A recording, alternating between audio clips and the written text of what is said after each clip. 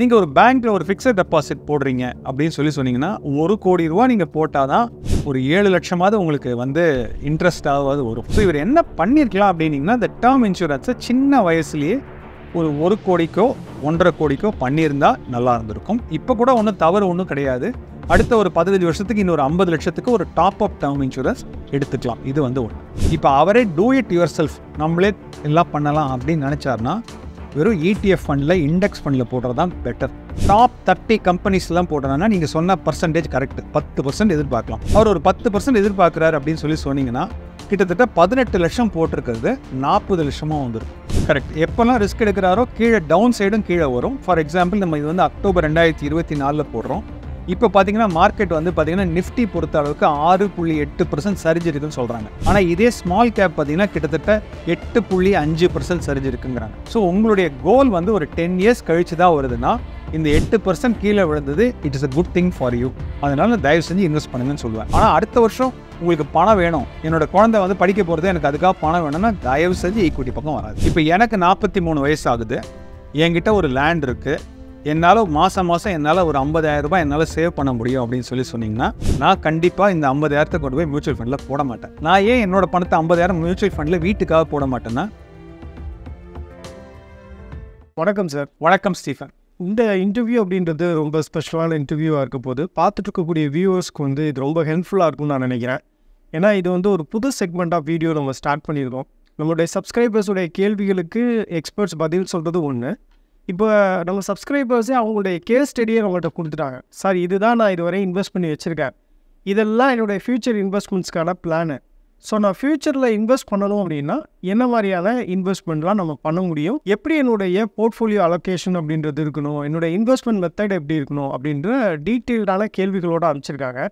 முருகன்றவர் வந்து 43 வயசு அவருக்கு. அவர் வந்து 85,000 மாத சம்பளம் வாங்குறாரு.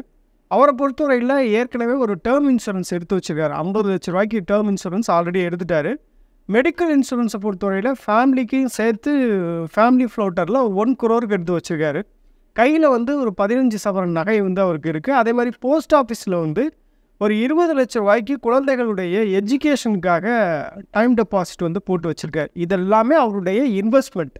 இனிமேல் அவர் ஃப்யூச்சரில் என்ன நினைக்கிறாரு அப்படின்னு பார்க்கும்பொழுது அவர் அடுத்த ஒரு 15 வருடத்துக்கு நான் இன்வெஸ்ட் பண்ணுறதுக்கு தயாராக இருக்கேன். என்னுடைய மொத்த இன்வெஸ்ட்மெண்ட் அப்படின்றது மந்த்லி எஸ்ஐபி 60,000 வரையும் நான் கட்டுறதுக்கு ரெடியாக இருக்கேன். 10,000 அப்படின்றது வந்து ஈக்விட்டியில் தான் இருக்கணும், ஈக்விட்டியில் நான் இன்வெஸ்ட் பண்ணுறதுக்கு ரெடியாக இருக்கேன் அப்படின்ற ஒரு இதை சொல்கிறாரு. அதே மாதிரி மீதி இருக்கக்கூடிய 50,000 வந்து 8 to 10 இயர்ஸில் வந்து நான் வீடு கட்டணுன்ற ஒரு பிளான் இருக்குது. லேண்டு வந்து என்னுடைய சொந்த நிலம் தான். 8 to 10 இயர்ஸில் வந்து நான் வீடு கட்டணும், அதுக்கு நான் எஸ்ஐபியாக 50,000 வந்து போடுறதுக்கு ரெடியாக இருக்கேன் அப்படின்னு சொல்கிறார். இப்போ இவருடைய கேள்வி என்ன அப்படின்னா, நான் வந்து என்ன மாதிரியான ஃபண்டை நான் சூஸ் பண்ணி எஸ்ஐபி போடணும்? ஃபார் எக்ஸாம்பிள் மல்டியா, ஃப்ளெக்ஸியா, இல்லை ஸ்மால் கேப்பா, இல்லை செக்டர் ஃபண்டா, இல்லை ஃபார்மா ஃபண்டா, எப்படி நான் வந்து போர்ட்ஃபோலியோ சூஸ் பண்ணணும், எப்படி நான் அலோகேட் பண்ணணும் ஃபண்ட் அப்படின்னு கேட்குறார் சார். ஸோ இது வந்து முருகன் வந்து ரொம்ப அருமையாக அமைச்சிருக்காரு. எல்லாமே ஒரு டீட்டெயில்டாக பண்ணியிருக்காரு. அவர் பண்ண உள்ள பாசிட்டிவான விஷயத்தை முதல்ல பார்த்துடலாம். ஃபஸ்ட்டு அவர் பண்ணியிருக்கிற ஒரு பாசிட்டிவான இது பார்த்திங்கன்னா மெடிக்கல் இன்சூரன்ஸ்னு சொல்லுவாங்க. அந்த மெடிக்கல் இன்சூரன்ஸ்க்கு ஃபேமிலி மெம்பர் பேரில் 1 கோடி ரூபாய்க்கு ஒரு ஃபேமிலி ஃப்ளோட்டர் வாங்கியிருக்காரு. அது வந்து ஒரு அருமையான இதுன்னு சொல்லுவாங்க. முதல்ல ஃபேமிலியை செக்யூர் பண்ணிட்டார். ஏன்னா ஒரு ஃபேமிலி ஒரு எமர்ஜென்சி அப்படின்னா ஒரு ஹாஸ்பிட்டலுக்கு போகிறோம் அப்படின்னா ஏகப்பட்ட செலவு வரும். ஸோ அதனால் அவர் வந்து பக்காவாக பண்ணிட்டார். அது வந்து ஒரு நம்பர் 1 ஒரு பாசிட்டிவான ஒன். ரெண்டாவது அவர் கேட்குற கேள்விகள் எல்லாமே வந்து ப்ராப்பராக இருக்குது. அதாவது நான் இதுதான் பண்ண போகிறேன், இத்தனை வருஷம் சேவ் பண்ண போகிறேன், இந்த மாதிரி தான் என்னோடய கிளாரிட்டி, எனக்கு இதுக்கு இந்த மாதிரி ஒரு ஹெல்ப் பண்ணுங்கள் அப்படின்னு ஒரு தெளிவோடு கேட்குறாரு. இது ரெண்டாவது. மூணாவது வந்து பார்த்தீங்கன்னா அவர் எடுத்த உடனே ஒரு அப்பார்ட்மெண்ட், அவர்களோட ஏஜ் வந்து 43ன்னு சொன்னீங்க, 43ன்னு சொல்லியிருக்கீங்க. 43ல் அவர் என்ன பண்ணியிருக்காருன்னா எடுத்தோன்னே ஒரு அப்பார்ட்மெண்ட் மாதிரி போய் லாக்இன் ஆகி இஎம்ஐ மாதிரி கட்டாமல் ஒரு புத்திசாலித்தனமாக அவர் என்ன பண்ணியிருக்காருன்னா ஒரு லேண்டை வாங்கி போட்டிருக்காரு. ஒரு 10 வருஷத்துக்கு முன்னாடி வாங்கியிருந்தானா அந்த லேண்டினுடைய அப்ரிசியேஷன் நல்லா வரும். இன்னொரு புத்திசாலித்தனமாக அவர் வந்து என்ன பண்ணலாம் அப்படின்னு கேட்டார்னா, நான் இப்போவே போய் வீடு கட்டலை, நான் வந்து ஒரு 50,000 ரூபாய் ஒரு மாதத்துக்கு நான் எடுத்து வைக்கிறேன், வீட்டுக்காக எடுத்து வைக்கிறேன். கிட்டத்தட்ட ஒரு வருஷம்னா 6 லட்சம் வருது. 10 வருஷம் வரைக்கும் நான் எடுத்து வச்சு 60 லட்சம் வரைக்கும் பண்ணிவிட்டு என்னுடைய 53வது வயசில் ஒரு பெரிய வில்லா, கனவு வில்லா மாதிரி ஒன்று கிரியேட் பண்ணுறேன் அப்படிங்கிற ஒரு தெளிவு பண்ணுறேன். இது ஒரு அருமையான ஒரு இது. ஸோ இந்த மாதிரி ஒரு நிறைய விஷயங்கள் வந்து பாசிட்டிவாக இருக்க சொல்கிறதுக்கு. இவர் பண்ணியிருக்கிற எங்கெங்கெல்லாம் அவர் இம்ப்ரூவ் பண்ணியிருக்கலாம் அப்படிங்கிறதையும் நான் வந்து ஒரு 2-3 பாயிண்ட்ஸ் சொல்கிறேன். எங்கே இம்ப்ரூவ் பண்ணியிருக்கலாம் அப்படின்னு பார்த்தீங்கன்னா டேர்ம் இன்சூரன்ஸ். ஸோ அந்த கேஸ் ஸ்டடியில் நீங்கள் வந்து அவர் என்ன போட்டிருக்காருன்னா என்னோட டேர்ம் இன்சூரன்ஸ் வந்து 50 லட்சம் 50 லட்சம் தான் சொல்லி சொல்கிறாரு. இவருடைய மாத சம்பளம் வந்து கிட்டத்தட்ட 85,000 1 லட்சம் வச்சுக்கலாம் சார். 1 லட்சம் ஒரு வருஷத்துக்கு கிட்டத்தட்ட பார்த்தீங்கன்னா ஒரு வருஷத்துக்குன்னு பார்த்தீங்கன்னா கிட்டத்தட்ட 12 லட்சம் வச்சு. நாங்கள் ஜென்ரலாக என்ன சொல்லுவோம்னா ஒரு 43 வயசில் இருக்காரு அப்படின்னா ஒரு 2 கோடி ரூபா வரைக்கும் கூட அவர் வந்து இன்சூரன்ஸ் எடுத்து வச்சிருக்கலாம், டேர்ம் இன்சூரன்ஸ் எடுத்து வச்சிருக்கலாம். ஏன்னு சொல்லி கேட்டிங்கனாக்க ஒரு சமயம் லைக் அவங்களுடைய குழந்தைங்களோட படிப்பு, இவர் ஒருத்தர் தான் பிரெட் வின்னரா அப்படிங்கிறது நமக்கு தெரியாது, ஒய்ஃபும் ஒர்க் பண்ணுறாங்களா அப்படிங்கிறது தெரியாது. ஒரு சமயம் இவர் தான் ஒரு பிரெட் வின்னர் அப்படின்னு சொல்லி சொன்னீங்கன்னா, நீங்கள் ஒரு பேங்க்கில் ஒரு ஃபிக்ஸட் டெபாசிட் போடுறீங்க அப்படின்னு சொல்லி சொன்னீங்கன்னா 1 கோடி ரூபா நீங்கள் போட்டால் தான் ஒரு 7 லட்சமாவது உங்களுக்கு வந்து இன்ட்ரெஸ்டாவது வரும். ஸோ இவர் என்ன பண்ணியிருக்கலாம் அப்படின்னிங்கன்னா இந்த டேர்ம் இன்சூரன்ஸை சின்ன வயசுலேயே ஒரு 1 கோடிக்கோ 1.5 கோடிக்கோ பண்ணியிருந்தால் நல்லா இருந்திருக்கும். இப்போ கூட ஒன்றும் தவறு ஒன்றும் கிடையாது. அடுத்த ஒரு 15 வருஷத்துக்கு இன்னொரு 50 லட்சத்துக்கு ஒரு டாப் அப் டேர்ம் இன்சூரன்ஸ் எடுத்துக்கலாம். இது வந்து ஒன்று. இவர் சொன்ன அவ்வளவு பாயிண்ட்ஸையும் நான் படித்தேன். இதில் வந்து ஒரு 2-3 பாயிண்ட் அவர் வந்து மிஸ் பண்ணிட்டார். என்ன மிஸ் பண்ணியிருக்காரு அப்படின்னு சொல்லி சொன்னீங்கன்னா குழந்தைங்களுடைய வயசை வந்து அவர் மென்ஷன் பண்ணலை. இப்போ ஒரு சமயம் அவருக்கு வந்து குழந்தைங்களே சின்ன குழந்தைங்களா இருக்காங்கன்னு வச்சுக்கோங்க. ஃபார் எக்ஸாம்பிள் இப்போ இன்றைக்கி எல்லாருக்குமே லேட் மேரேஜ் தான் ஆகுது. 30 வயசுலாம் எல்லாருமே கல்யாணம் பண்ணிக்கிறாங்க. பை த டைம் அவங்களுக்கு குழந்தை பிறக்கையில் 33 வயசு ஆகிடுதுன்னு வச்சுக்கோங்க. 32-33 வயசு ஆகிடுதுன்னா அந்த குழந்தையோட வயசு பார்த்திங்கன்னா 10 வயசு தான் இருக்கும் இப்போதைக்கு. ஸோ குழந்தையோட படிப்பு அப்படின்னு பார்த்தீங்கன்னா அண்டர் கிராஜுவேஷன்றது 18 வயசில் வரும். போஸ்ட் கிராஜுவேஷனுங்கிறது 22 வருஷத்தில் வரும். அப்போ இன்னொரு 8 வருஷத்துலேருந்து 12 வருஷம் கழித்து தான் அந்த எஜுகேஷனே வருது. இவர் என்ன பண்ணியிருக்காருன்னா அந்த போஸ்ட் ஆஃபீஸ் டைம் டெபாசிட்டில் போயிட்டு 20 லட்ச ரூபா போட்டிருக்காரு. எனக்கு தெரிஞ்சு அவர் நம்ம சேனல் இப்போ தான் கொஞ்ச நாளாக பார்த்துட்டு இருப்பாருன்னு நினைக்கிறேன். ஏன்னா இப்போ தான் மியூச்சுவல் ஃபண்ட்ஸ் பற்றி கிட்டத்தட்ட ஒரு 2 வருஷமாக தான் நம்மளும் வந்து நிறைய எக்ஸ்பர்ட்ஸ்லாம் கூட்டின்னு வந்து நம்ம வந்து நிறைய நாலேஜ்லாம் கொடுத்துக்கிட்டு இருக்கோம். இவர் என்ன பண்ணியிருக்கலாம் அப்படின்னு சொல்லி சொன்னீங்கன்னா இந்த 20 லட்சத்தை முன்னாடியே வந்து ஒரு சமயம் வந்து இன்வெஸ்ட் பண்ணியிருந்தாருன்னா இது. ஸோ நம்ம இன்வெஸ்டர்ஸ் இந்த ஃப்யூச்சர் இன்வெஸ்டர்ஸ்லாம் என்ன பண்ணணும் அப்படின்னு சொல்லி சொன்னீங்கன்னா இந்த மாதிரி ஒரு ஃபிக்ஸட் டெபாசிட்டு, இந்த டேர்ம் டெபாசிட், இதெல்லாம் வந்து போஸ்ட் ஆஃபீஸ் டேர்ம் டெபாசிட், இந்த மாதிரிலாம் வந்து ஒரு சேஃபான இன்வெஸ்டர், வெரி கான்சர்வேட்டிவான இன்வெஸ்டர் மட்டும்தான் இந்த மாதிரி போகணுமே தவிர இப்போ உங்களை மாதிரி ஒரு கால்குலேட்டட் ரிஸ்க் அவரே சொல்கிறாரு. நான் வந்து ரிட்டையர்மெண்ட்டுக்கு வந்து அவர் என்ன சொல்கிறாருன்னா 15 வருஷத்துக்கு 10,000 போட போகிறேன், அதுவும் வந்து 100% ஈக்விட்டி அலோகேஷன் அவரே எழுதுறாரு. ஸோ இந்த அளவுக்கு அவருக்கு தெளிவு இருக்குது அப்படின்னு சொல்லி சொன்னாக்க நான் சொல்லுவேன் போஸ்ட் ஆஃபீஸில் 20 லட்சம் போட்டதுங்கிறது அதை வந்து சேஞ்ச் பண்ணியிருக்கலாம் அப்படிங்கிறது. இப்போ ஒன்றும் பண்ண முடியாது, இப்போ எல்லாத்தையும் போட்டாச்சு, இப்போ போயிருக்கலாம். ஆனால் அது எப்போ மெச்சூரிட்டி ஆகுது, பசங்களுக்கு என்ன வயசு ஆகுது அப்படிங்கிறது அவங்களுக்கு கேட்கணும். இது நான் என்ன பார்க்குறேன்ல சார், டைம் டு டைம் வந்து நம்மளோட இன்வெஸ்ட்மெண்ட் சரியாக இருக்கா அப்படின்றது வந்து யாராவது ஒரு எக்ஸ்பர்ட்ஸ்கிட்ட நம்ம கேட்டுக்கிறது நல்லதுன்னு தோணுது. ஏன்னா யாராவது ஒருத்தர் சொல்லியிருப்பாரு நீ பேசாமல் வந்து போஸ்ட் ஆஃபீஸில் போய் போட்டுரு அப்படின்னு. அதை கேட்டுட்டு நம்ம இன்வெஸ்ட் பண்ணியிருப்போம். அது பிறகு பார்த்தோன்னா ஒரு 2-3 இயர்ஸ்க்கு பிறகு இன்னொரு ஐடியா இன்னொருத்தர் சொல்லுவார். அப்போ நம்ம கன்ஃபியூஸ்டாகி நிற்போம். ஸோ அந்த மாதிரி இல்லாமல் சரியான அட்வைஸை கேட்டு சரியான இன்வெஸ்ட்மெண்ட் பண்ணியிருந்தோம் அப்படின்னா இன்னும் நல்லாயிருக்குன்னு நினைக்கிறேன்ல. கண்டிப்பாக நீங்கள் சொல்கிறது ரொம்ப ரொம்ப இம்பார்ட்டண்ட்டான பாயிண்ட். ஜென்ரலாக நான் எப்படி பார்ப்பேன்னா என்னுடைய கிளாஸ்மேட்ஸ் தான் நான் ஜென்ரலாக ஃபஸ்ட்டு என்னோடய பாயிண்ட் அது எப்படி இருக்குன்னா ஒரு ஸ்கூலில் படித்த பையனோ இல்லை காலேஜில் படித்த பையனோ வந்து என்னோட கூட இருக்கிற ஒரு 2-3 க்ளோஸ் ஃப்ரெண்ட்ஸ் தான் நான் ஜென்ரலாக கேட்பேன். ஏன்னாக்கா எனக்கு அவனை பற்றி தெரியும், அவன் என்னை ஏமாற்ற மாட்டான்ங்கிறது தெரியும். ப்ரோ நீ எங்கே போடுறீங்க ப்ரோ அப்படின்னு சொன்னால் அவன் க்ளீனாக சொல்கிறான், சார் 1 2 3 இந்த மாதிரி பண்ணுன்னு சொல்லிட்டு. ஏன்னா அவருடைய வேவ் லெங்க்த்து என்னோட வேவ் லெங்க்த்து ஒரே மாதிரி இருக்கனால இது வந்து பாயிண்ட் நம்பர் 1. பாயிண்ட் நம்பர் 2, நம்ம என்ன பண்ணுறோன்னா ஒரு ஆஃபீஸில் ஒர்க் பண்ணுறோம், ஒரு காஃபிக்கு போகிறோம், ஒரு டீ சாப்பிட போகிறோம் அப்படின்னா எல்லாத்தையும் முடிச்சுட்டு எங்கடா மச்சான் போட்டிருக்க அப்படின்னா நம்ம உடனே சொல்லுவோம் நீ இந்த இடத்துல போடு அந்த இடத்துல போடுன்னு. ஸோ இந்த மாதிரி வந்து நம்ம என்ன பண்ணுறோன்னா இந்த ஃப்ரெண்ட்ஸு, இந்த டிப்ஸு இந்த மாதிரி வாங்கி நம்ம பியர் குரூப்பை நம்பி நம்ம பியர் குரூப்பை பண்ணி பண்ணுறோம். ஆனால் உங்களுடைய ரிஸ்க் ப்ரொஃபைல் இந்த கிளைண்ட் வந்து முருகனுங்கிற இன்னொரு விஷயம் வந்து நம்மகிட்ட ஆட் பண்ணியிருக்கலாம். என்ன ஆட் பண்ணியிருக்கலாம்னா என்னுடைய ரிஸ்க் ப்ரொஃபைல் என்ன அப்படிங்கிறத ஒரு ஆட் பண்ணியிருந்தாருன்னா நம்ம இன்னும் கொஞ்சம் கூட காம்ப்ரிஹென்சிவாக நம்மளால் சொல்ல முடியும். இப்போ நான் சொல்ல போகிற பதிலெலாம் பார்த்திங்கன்னா அவர் கேட்டிருக்க கேள்விக்கு வந்து ஒரு 4 விதமான ரிஸ்க் ப்ரொஃபைலுக்கு தான் நான் சொல்ல போகிறேன். ஏன்னா அவர் எந்த மாதிரியான ஒரு ரிஸ்க் ப்ரொஃபைலுங்கிறது எனக்கு தெரியாது. மேபி நெக்ஸ்ட் டைம் வந்து வியூவர்ஸ் உங்களுடைய கொஸ்டின்ஸ் அனுப்புகிறீங்க அப்படின்னா இன்னும் கொஞ்சம் கூட டீட்டெயில்டாக அனுப்புனீங்கன்னா அது இன்னும் உங்களுடைய ப்ரொஃபைலை வந்து டிஸ்கஸ் பண்ணுறதுக்கு உதவியாக இருக்கும்னு. கண்டிப்பாக. ஸோ இவருடைய ரிஸ்க் ப்ரொஃபைல் தெரியல. அதே டைமில் இவர்கிட்ட பார்த்த நம்பர் 1 குட் குவாலிட்டி ஏதாவது நீங்கள் அப்சர்வ் பண்ண மாதிரி இருக்கா சார்? ஏதாவது நம்பர் 1 குட் குவாலிட்டி என்ன அப்சர்வ் பண்ணியிருக்கீங்கன்னு சொல்லுங்கள் பார்க்கலாம். நம்பர் 1 குட் குவாலிட்டின்றது வந்து அவர் இன்வெஸ்ட் பண்ணணும்னு நினைக்கிறது. 2வது வந்து அவர் ஃபேமிலியை ப்ரொடெக்ட் பண்ணணும் அப்படின்றதுல ஃப்ரீயாக இருக்கார். அதாவது நம்ம ஃபேமிலி நமக்குன்னு ஒரு வீடு அப்படின்றதுல வந்து ரொம்ப கிளியராக இருக்கிறது எனக்கு தோணுது. எனக்கு ரொம்ப பிடிச்சிருக்கிறது வந்து என்னென்னு பார்த்தீங்கன்னா, ஒரு 43 வயசில் 85,000 ரூபா வாங்குறவர் 60,000 ரூபா சேவ் பண்ணுறேங்கிறாரு ஒரு மாதத்துக்கு. அப்போது அவருடைய செலவு, அதாவது வீட்டு செலவு, படிப்பு செலவு எல்லாத்தையும் பார்த்தீங்கன்னா 25,000 என்னால் மேனேஜ் பண்ண முடியுதுன்னு சொல்கிறார். கரெக்டாக சார்? 50,000 ரூபா வீட்டுக்கு கொடுக்குறேங்கிறாரு, 10,000 ரூபா என்னோட ரிட்டையர்மெண்ட்டுக்காக நான் போடுறேன் அப்படிங்கிறாரு. அப்படி இருக்கும்போது அவங்களும் அவங்க ஒய்ஃபும் அவங்க குழந்தைங்களும் எப்படிப்பட்ட ஒரு கண்டென்டடான ஒரு எல்லா எக்ஸ்பென்சஸையும் வந்து ரொம்ப சிக்கனமான பார்த்து அதே மாதிரி ஃப்யூச்சரை பற்றி திங்க் பண்ணியிருக்காங்க. ஸோ அதனால் அவருக்கு வந்து நம்ம வந்து ஒரு ஹேட்ஸ் ஆஃப்னு கூட சொல்லலாம். ஏன்னா அவர் சேவ் பண்ணக்கூடிய ரேஷியோ வந்து 100 ரூபா வாங்கினாக்க 70 ரூபா அவர் சேவ் பண்ணுறாரு. 70% சேவ் பண்ணுறாரு, 30% தான் ஸ்பெண்ட் பண்ணுறாரு. ஐ திங்க் இந்த இன்டர்வியூ யாரெல்லாம் பார்க்குறாங்களோ இதுலேருந்து அவங்களுக்கு நிறைய பாயிண்ட்ஸ் கிடைக்கும்னு நினைக்கிறேன். ஆக்சுவலாக அவங்க ஃபேமிலியே இந்த பர்டிகுலர் வீடியோ மட்டும் நான் என்ன சொல்லுவேன்னா, அவங்க ஸ்பௌஸ் கிட்டையும் கொடுத்து பாருங்கள் அப்படின்னு சொல்லணும். அப்போ தான் வந்து என்னென்னா இன்னொருத்தர் என்ன பண்ணியிருக்காங்க அப்படிங்கிறத உங்களுக்கு தெரியும், நீங்களும் கற்றுக்கலாம். ஸோ 70% சேவிங்ஸ் ரேட், இது வந்து ஒரு அருமையான ஒரு விஷயம்.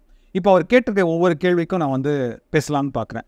அவர் என்ன சார் முதல் கேள்வி என்ன கேட்டிருக்காரு? அவர் ரிட்டையர்மெண்ட்டை பற்றி அவர் சொல்கிறார். சார், என்னுடைய ரிட்டையர்மெண்ட்டுன்றது வந்து ஒரு 15 வருஷத்தில் இருக்க போகுது. ஸோ நான் வந்து மந்த்லி 10,000 எஸ்ஐபியாக கட்டுறதுக்கு ரெடியாக இருக்கேன். அந்த 10,000ன்றதும் வந்து 100% ஈக்விட்டி அலோகேஷனாக தான் இருக்கணும் அப்படின்றார். ஸோ அதனால் வந்து இவர் வந்து இப்போ 43 இருக்கார். 15 வருஷம்னு போட்டிங்கன்னா 58. ஸோ அவர் ரிட்டையர் ஆகக்கூடிய வயசு வந்து 58. ஸோ இவர் வந்து மாதம் 10,000 ரூபா போடுறேங்கிறாரு. ஸோ ஒரு வருஷத்துக்கு 1,20,000 போடுவார். 15 வருஷத்துக்கு அவர் கொடுக்கக்கூடிய கான்ட்ரிபியூஷன் அப்படின்னு பார்த்தீங்கன்னா கிட்டத்தட்ட 18 லட்சம் ரூபாயாக இருக்கும். நான் இவர்கிட்ட கேட்குறது வந்து 2-3 ரெக்வஸ்ட் தான் கேட்பேன். ஒரு பக்கம் குழந்தைங்க வேறு படிக்க வைக்கணும், ஹையர் ஸ்டடீஸ்லாம் இருக்குதுன்னு சொல்லும்போது நான் ஜென்ரலாக என்ன சொல்லுவேன்னா, ரிட்டையர்மெண்ட்டுக்கு மட்டும் ஸ்டார்ட் பண்ணுறது நீங்கள் 10,000 ஸ்டார்ட் பண்ணுங்கள். அடுத்த வருஷம் உங்களால் முடிஞ்சதுன்னா ஒரு 10,000 வந்து 10,500 ஆக்குங்க. அதுக்கு அடுத்த வருஷம் ஒரு 11,000 ஆக்க முடியுமான்னு பாருங்கள். அப்புறம் 12,000 ஆக்க முடியுமான்னு பாருங்கள். ஏன்னா நீங்கள் அந்த மாதிரி பண்ணிங்கன்னா உங்களுடைய ரிட்டையர்மெண்ட் கார்பஸ் வந்து பிக் ஆகும். இவர் கேட்டிருக்க கேள்விக்கு நான் வந்து இப்போ வந்து இவர் ரிஸ்க் ப்ரொஃபைல் நம்மகிட்ட சொல்லலை. ஸோ நான் வந்து இவர் வந்து ஒரு கான்சர்வேட்டிவான ஒரு ரிஸ்க் எடுக்கிறாரு. ஈக்விட்டி அலோகேஷன்லேயே ஒரு கான்சர்வேட்டிவ்னு சொல்கிறேன். கான்சர்வேட்டிவ்னா என்னது? டாப் 30 கம்பெனிஸில் மட்டும்தான் இன்வெஸ்ட் பண்ண போகிறாருன்னு வச்சுக்கலாம். டாப் 30னா பிஎஸ்சி சென்செக்ஸில் இன்வெஸ்ட் பண்ண போகிறார். ஒரு 10-12% அனுவலாக எதிர்பார்க்கக்கூடியவங்கள கான்சர்வேட்டிவ் சொல்லலாம். ஸோ இப்போ இவர் வந்து எப்படி இன்வெஸ்ட் பண்ண போகிறாங்கிறது அவரே கேட்டார். மல்டி கேப்பா ஸ்மால் கேப்பான்னு சொல்லிட்டு நான் ஜென்ரலாக வந்து இந்த multi gap, flexi gap, small கேப்லாம் எப்படி சொல்லுவேன்னாக்க, இப்போ நான் ஒரு இன்வெஸ்டர் கிட்ட நான் ஒரு ஸ்கீமை நான் ரெக்கமெண்ட் பண்ணுறேன் அப்படின்னு சொன்னீங்கன்னா அது 2 வருஷம் கழித்து 3 வருஷம் கழித்து எய்தர் அந்த ஃபண்ட் ஹவுஸ்லேயே ஏதோ ஒரு ப்ராப்ளம் இருக்குது, இல்லை அந்த ஃபண்டு மேனேஜர்கிட்ட ஒரு ப்ராப்ளம் இருக்குது, இல்லை ஃபண்ட் ஹவுஸும் ஒழுங்காக இருக்குது, ஃபண்ட் மேனேஜரும் ஒழுங்காக இருக்குது, ஆனால் வந்து அந்த ஃபண்டு டீமில் வந்து ஏதோ ஒரு ஸ்டாக் செலெக்ஷன் ஸ்ட்ராட்டஜியில் ஏதோ ஒரு ப்ராப்ளம் இருக்குது. இப்போ இந்த மாதிரிலாம் ப்ராப்ளம் இருந்தது அப்படின்னு சொன்னால் நான் இப்போ ஒரு ஸ்கீம் நேம் சொல்லி அது பேக் ஃபயர் ஆகிடுச்சுன்னா அவருக்கும் கஷ்டம், நமக்கும் கஷ்டம். இப்போ அவரே டூ இட் யுவர் செல்ஃப், நம்மளே எல்லாம் பண்ணலாம் அப்படின்னு நினச்சார்னா வெறும் ETF ஃபண்டில், இண்டெக்ஸ் ஃபண்டில் போடுறது தான் பெட்டர். ஸோ இவர் கேட்டிருக்கிறது ரிட்டையர்மெண்ட்டுக்கு 15 வருஷம். இது நீங்கள் சொன்னது அவர் ஒரு கான்சர்வேட்டிவாக வந்து டாப் 30 கம்பெனிஸ்லாம் போடுறாங்கன்னா நீங்கள் சொன்ன பர்சன்டேஜ் கரெக்ட். 10% எதிர்பார்க்கலாம். அவர் ஒரு 10% எதிர்பார்க்குறாரு அப்படின்னு சொன்னீங்கன்னா கிட்டத்தட்ட 18 லட்சம் போட்டிருக்கிறது 40 லட்சமாக வந்திருக்கும். ஆவரேஜாக சொல்கிறேன், ஒரு 40 lakhs வரக்கூடிய வாய்ப்புகள் இருக்குது. இதே வந்து ஒரு கொஞ்சம் ரிஸ்க் எடுத்து எய்தர் நிஃப்டி 50 இல்லைனா டாப் 100 கம்பெனிஸ், நிஃப்டி 100 கம்பெனிஸில் போட்டார்னா ஒரு 12%, நீங்கள் சொன்னது அந்த 12% அது போட்டார்னா 47.6 லட்சம் வரும். இதே வந்து இன்னும் கொஞ்சம் ரிஸ்க் எடுத்து அவர் வந்து 101லேருந்து 250 சொல்லுவோம். அதை வந்து மிட் கேப் ETFன்னு சொல்லலாம், மிட் கேப் இண்டெக்ஸ்ன்னு சொல்லலாம். அதில் போட்டால் 57 லட்சம் வரும். ஆனால் இதே வந்து அவர் இன்னும் ஸ்மால் கேப்பு, தீமேட்டிக் அந்த மாதிரிலாம் போனால் 62 லட்சம் வரும். ஸோ இப்போ இந்த மாதிரி ஒரு 62 லட்சம் அவர்கிட்ட ரிட்டையர்மெண்ட் போது இருந்ததுன்னா அவர் வந்து சேஃபாக வந்து கிட்டத்தட்ட மினிமம் 10% விட்ரால் கூட அவரால் எடுக்க முடியும். அப்போ மாதம் கூட அவருக்கு 50,000 ரூபா கிட்டத்தட்ட எவ்ரி மந்த் வந்து வரும். ஸோ அப்போ அவர் வந்து என்ன மாதிரியான ரிஸ்க் டேக்கர் அப்படின்றதுல தான் கொஸ்டின். கண்டிப்பாக அவர் வந்து ரொம்ப ஒரு மாட்ரேட்டாக நான் ரிஸ்க் எடுக்க வருங்கிற ஒரு கான்சர்வேட்டிவான இன்வெஸ்டாக இருக்கிறேன் அப்படின்னு நான் நினைக்கிறாரு அப்படின்னா மந்த்லி அவர் 10,000 வந்து கட்டுறாரு. 15 வருஷத்துக்கு கட்டும்போது 40 லட்சம் அவருக்கு கிடைக்கிறதுக்கான வாய்ப்பு இருக்குது. 18 லட்சம் அவர் கட்டியிருப்பார், எஸ்ஐபியாக போட்டிருப்பார், அவருக்கு 40 லட்சமாக வர்றதுக்கான வாய்ப்பு இருக்குது. ஸோ அதே மாதிரி ஒவ்வொரு ஸ்டேஜஸ்லையும் அவர் ரிஸ்க் எடுக்க அவருடைய படம் வந்து க்ரோ ஆகிறதுக்கான வாய்ப்பு இருக்குது. கரெக்ட். எப்போல்லாம் ரிஸ்க் எடுக்கிறாரோ கீழே டவுன் சைடும் கீழே வரும். ஃபார் எக்ஸாம்பிள் நம்ம இது வந்து அக்டோபர் 2024 போடுறோம். இப்போ பார்த்தீங்கன்னா மார்க்கெட் வந்து பார்த்தீங்கன்னா நிஃப்டி பொறுத்த அளவுக்கு 6.8% சரிஞ்சிருக்குன்னு சொல்கிறாங்க. ஆனால் இதே ஸ்மால் கேப் பார்த்தீங்கன்னா கிட்டத்தட்ட 8.5% சரிஞ்சிருக்குங்கிறாங்க. ஸோ அப்போ என்ன அர்த்தம்னா மேலே போனால் ஸ்மால் கேப்பு மேலே போகும், அதே மாதிரி கீழே போச்சுன்னு வச்சுக்கோங்க, அதே மாதிரி ஸ்மால் கேப்பும் கீழே போகிறதுக்கான வாய்ப்புகள் இருக்குது. ஸோ 2 சைடும் அப் side and down side ratio இருக்குது. ஒரு இன்வெஸ்டர் அப்படிங்கிறது வந்து ரொம்ப ரொம்ப முக்கியம், வந்து அவருடைய எமோஷன்ஸையும் அவருடைய பிஹேவியரையும் ரொம்ப கட்டுப்படுத்தணும். இப்போ ஃபார் எக்ஸாம்பிள் இன்னொரு எக்ஸாம்பிள் வேணாலும் சொல்கிறேன். இப்போ கோவிட் வந்து நடந்தது. இப்போ கோவிட் வந்து மார்ச் மாதத்தில் நடந்ததுன்னு வச்சுக்கோங்களேன். ஒரு இன்வெஸ்டர் நம்மக்கிட்ட வராரு, அவர் வந்து ஒரு 10 லட்ச ரூபா போட்டிருக்காரு. ஜென்ரலாக அந்த 10 லட்சம் போட்டது 8 லட்சமாக மாறிடுச்சு அப்படின்னா ஒரு இன்வெஸ்டர் வந்து என்ன பண்ணுவான்னா, சார் எனக்கு வந்தது போதும், 8 லட்சம் நீங்கள் கேரண்டீடாக இருக்குல்ல, எனக்கு தெரிஞ்சு எல்லோரும் செத்து போயிடுவாங்க சார், எனக்கு எல்லா பணத்தையும் எடுத்து கொடுத்துருங்க அப்படின்னு சொல்கிற இன்வெஸ்டர்ஸும் இருக்காங்க. அப்படின்னா என்ன ஆகிடும்னா 20% நீங்கள் லாஸை புக் பண்ணிட்டீங்க. இது ஒரு விதமான இன்வெஸ்டர், அப்சல்யூட்லி. இவருக்கு நம்ம ஈக்விட்டிலாம் நம்ம கொடுக்கவே கூடாது. 2வது விதமான இன்வெஸ்டர் இருக்கார். அவர் என்ன பண்ணுவான்னா, நான் 10 லட்சம் போட்டேன், என்னைக்கு 10 லட்சம் வருதுன்னு பார்க்குறேன். அது 2 வருஷத்துக்கு முன்னாடி போட்டிருப்பார், 3 வருஷத்துக்கு முன்னாடி போட்டிருப்பார். எனக்கு வந்து கையை விட்டு எதுவும் போகக்கூடாது, அதாவது நான் போட்ட போனால் எனக்கு வரணும் அப்படின்னு வெயிட் பண்ணி கரெக்டாக 10 lakhs வந்தானே எடுத்துகிட்டு போயிடுவார். 3வது இன்வெஸ்டர் ஒருத்தர் இருக்கார். அவர் என்ன பண்ணுவான்னா ஃபிக்ஸட் டெபாசிட் போட்டு கால்குலேட் பண்ணி வச்சுருவார். முதல் வருஷம் நான் 10 லட்சம் கொடுத்தேன்னா ஒரு வருஷம் கழிச்சு வெளில போனால் 10,70,000 வரணும். 2வது வருஷம் போனாக்கா 11,40,000 வரணும்னா அவர் லிஸ்ட்டு போட்டு வச்சுருப்பார். அந்த 7% எப்போ வருதுன்னா, அப்பா எனக்கு ஒரு ஃபிக்ஸட் டெபாசிட் இன்ட்ரெஸ்ட் வந்தது, அதை எடுத்துகிட்டு வெளில போயிடுறேன் அப்படின்னு.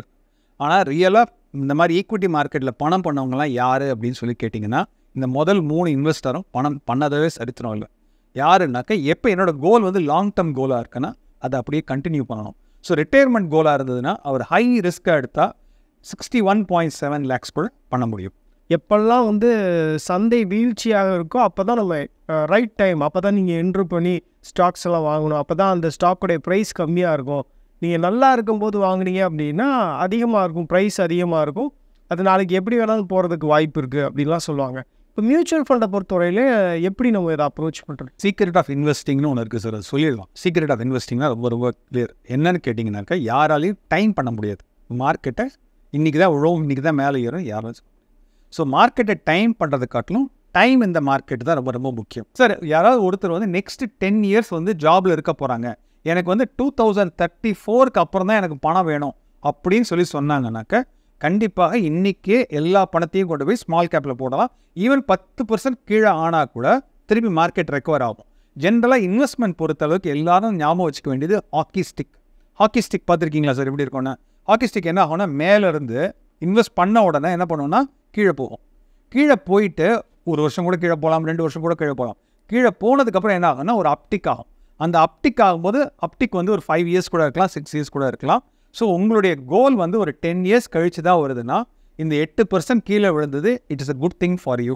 அதனால் தயவு செஞ்சு இன்வெஸ்ட் பண்ணுங்கன்னு சொல்லுவேன். ஆனால் அடுத்த வருஷம் உங்களுக்கு பணம் வேணும், என்னோடய குழந்தை வந்து படிக்க போகிறது, எனக்கு அதுக்காக பணம் வேணும்னா தயவு செஞ்சு ஈக்விட்டி பக்கம் வராதிங்க சார். இப்போ முருகனுடைய கேள்விக்கே வந்துடலாம். அவருடைய 2வது கேள்வி என்ன அப்படின்னா, நான் வந்து ஒரு 8 to 10 yearsல வந்து ஒரு வீடு கட்டணுன்றது என்னோடய ஆசையாக இருக்குது. நான் ஒரு வீடு கட்டணும்னு நான் நினைக்கிறேன். அதுக்காக நான் வந்து மந்த்லி எஸ்ஐபியாக வந்து 50,000 வரையும் நான் மந்த் ஆன் மந்த் கட்டுறதுக்கு ரெடியாக இருக்கேன் அப்படின்னு சொல்கிறார். இப்போ அதில் வந்து அவருடைய டிசைடு அசட் அலோகேஷன் எப்படி இருக்கணும்னு நினைக்கிறாருன்னா, அதில் 90% வந்து ஈக்விட்டியாக இருக்கணும், 10% வந்து டெட்டாக இருக்கலாம். அது வந்து பேலன்சிங் இல்லை எமர்ஜென்சி ஃபண்ட் எது வேணாலும் எந்த காம்பினேஷனில் வேணாலும் அது இருக்கலாம் அப்படின்னு சொல்லி கேட்குறாரு. இப்போ அவருக்கு சூட்டபுளான எஸ்ஐபி மெத்தட் அப்படின்றது என்னவாக இருக்கும்? எஸ்ஐபி ஸ்கீம்ஸுன்றது என்னவாக இருக்கும்? ஸோ இதை வந்து நான் வந்து என்னோடய பர்சனல் கேள்வியாக வச்சு நான் ஆன்சர் பண்ணுறேன், அதுக்கப்புறம் முருகனுக்கு ஆன்சர் பண்ணுறேன்.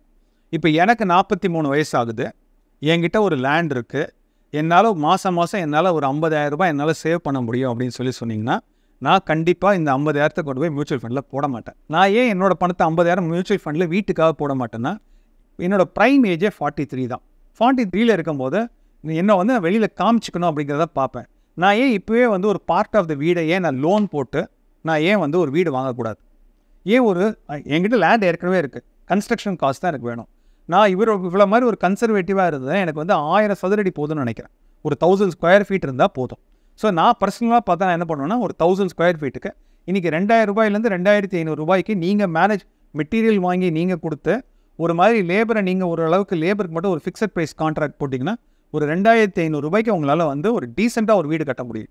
ஸோ 1000 ஸ்கொயர் ஃபீட்டுக்கு உள்ள வீடு நீங்கள் கட்டணும் அப்படின்னு சொல்லி பார்த்தீங்கன்னா 25 lakhs தான் வரணும். இப்போ நான் இந்த இடத்துல இருந்தேன்னா நான் என்ன பண்ணுவேன்னா, லேண்ட் ஏற்கனவே இருக்குது, லேண்ட் டாக்குமெண்ட்டை கொண்டு போய் பேங்க்கில் கொடுப்பேன். சம்பளம் எனக்கு 85,000 ரூபா இருக்குது, என்னால் 50,000 ரூபா இஎம்ஐ கூட கட்ட முடியும். ஆனால் 50,000 கட்ட மாட்டேன். நான் என்ன பண்ணுவேன்னா ஒரு 25 lakhs வாங்கி வீடை கட்டி முதல் கிரகப்பிரவேசம் போடுவேன். ஏன்னா நான் எத்தனை நாள் இருக்க போகிறேன்னு எனக்கே கேரண்டி கிடையாது, யாராலையும் கேரண்டி கிடையாது. ஸோ அட்லீஸ்ட் அந்த ஒரு ஹாப்பினஸ், அந்த ஒரு ஃபேமிலிக்குள்ள ஹாப்பினஸ் நான் என்ன பண்ணுவேன்னா ஃபஸ்ட்டு ஒரு 1000 square feet வாங்கி 25 lakhs வாங்கி வீடை கட்டி கிரகப்பிரவேசம் பண்ணிவிடுவேன். பண்ணதுக்கப்புறம் என்ன பண்ணுவேன்னா லிவரேஜ்னு சொல்லுவேன். அதை வச்சு என்னால் லிவரேஜ் பண்ணி என்னால் மார்க்கெட்டில் போட முடியுமா? இதுதான் என்னுடைய பர்சனல் தாட் ப்ராசஸ். இப்போ முருகன் கேட்ட கேள்விக்கு நம்ம பதில் சொல்லிடலாம். முருகன் வந்து என்ன சொல்கிறாருன்னா, நான் 50,000 மல்டிப்ளைடு பை 10 வருஷம் கிட்டத்தட்ட 60 லட்ச ரூபா நான் போடுறேன்னு சொல்கிறாரு. ஆனால் இவர் எக்ஸ்ட்ராவாக ஒரு வேர்டு வந்து ஆட் பண்ணியிருக்காரு. 90% மட்டும் தான் ஈக்விட்டியில், 10% 10%. ஸோ இந்த மாதிரியான ஒரு காம்பினேஷனில் போனால் அவர் எதிர்பார்க்கக்கூடிய வட்டி விகிதம் பார்த்தீங்கன்னா ஒரு 8%லேருந்து 9% தான் அவர் எதிர்பார்க்கலாம். ஸோ அவர் கட்டியிருக்கக்கூடிய 60 லட்சம் வந்து 10 வருஷம் கழித்து பார்த்தீங்கன்னா எய்தர் 91 லட்சம் ஆயிருக்கும், இல்லைனா 97 லட்சம் ஆயிருக்கும். ஸோ 10 வருஷம் கழிச்சு. ஆனால் இந்த கன்ஸ்ட்ரக்ஷன் இண்டஸ்ட்ரியிலையும் வந்து பார்த்தீங்கன்னா இன்ஃப்ளேஷன் இன்க்ரீஸ் ஆகிக்கிட்டே இருக்குது. சிமெண்ட்டினுடைய விலை ஏறிக்கிட்டே இருக்குது, லேபருடைய வேலை ஏறிக்கிட்டே இருக்குது, அது மட்டும் இல்லாமல் ஸ்டீல் ப்ரைஸஸ் வந்து ஏறிக்கிட்டே இருக்குது. ஸோ அதனால் இந்த இன்ஃப்ளேஷன் வந்து எனக்கு தெரிஞ்சு ரெண்டு கிட்டத்தட்ட ஆவரேஜாக அதுவும் ஒரு 8% வரக்கூடிய வாய்ப்புகள் இருக்குது. ஸோ அதனால் அவர் இந்த மாதிரி போடணுன்னா ஒரு பேலன்ஸ்ட் அட்வான்டேஜ் ஃபண்டில் போடலாம். அப்படி இல்லைன்னு சொன்னீங்கன்னா அதே மாதிரி ஒரு பேலன்ஸ், ஏன்னா அவர் 90 and 10ன்னு சொன்னதுனால இது சொல்கிறேன், பேலன்ஸ்ட் அட்வான்டேஜ் ஃபண்டில் போடலாம். இல்லை கொஞ்சம் ரிஸ்க் எடுக்க முடியும் அப்படின்னு சொல்லிப்பட்டால் பேலன்ஸ் ஃபண்டில் கூட போடலாம். தேங்க்யூ செந்தில் சார், ரொம்ப இன்ட்ரெஸ்டிங்காக இருந்தது இந்த கான்வர்சேஷன். முருகனுடைய கேஸ் ஸ்டடியை ரொம்ப இலாபரேட்டிவாக நம்ம பேசியிருக்கோம். வியூவர்ஸ், இந்த வீடியோ அப்படின்றது உங்களுக்கு பிடிச்சிருக்கும்னு நான் நினைக்கிறேன். உங்களுக்கும் இதே மாதிரி இன்வெஸ்ட்மெண்ட் ரிலேட்டடான கேள்விகளும் சந்தேகங்களும் இருந்தது அப்படின்னா editor.tamil@timesinternet.in அப்படின்ற இமெயில் ஐடிக்கு உங்களுடைய கேள்விகளையும் சந்தேகங்களையும் அனுப்பி வைங்க. நிச்சயமாக உங்களுடைய கேள்விகளுக்கு பதிலளிக்கக்கூடிய வகையில் சரியான எக்ஸ்பர்ட்டை உங்களுடைய கேள்விகளை நான் கேட்குறேன். மேலும் ETtamil சேனல்ல வரப்போகும் பிசினஸ் மற்றும் அது ரிலேட்டடான வீடியோவை பார்க்க உடனே கீழே இருக்க சப்ஸ்கிரைப் பட்டனை கிளிக் பண்ணுங்க.